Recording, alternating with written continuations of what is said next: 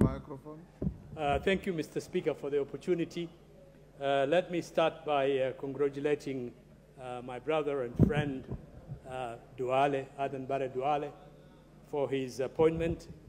It is a big loss for our House. I never thought I would be the one to say farewell to him in the National Assembly. I know him as a consummate, passionate, intense politician. I kept on telling him that, in fact, for me, politics is just one part of my life. But for him, politics is in blood. It is in his blood. He sleeps politics. He wakes up politics. And I think, for sure, there has never been a better majority leader in this House than him. So it's quite a big loss. I wish him well in his new appointment.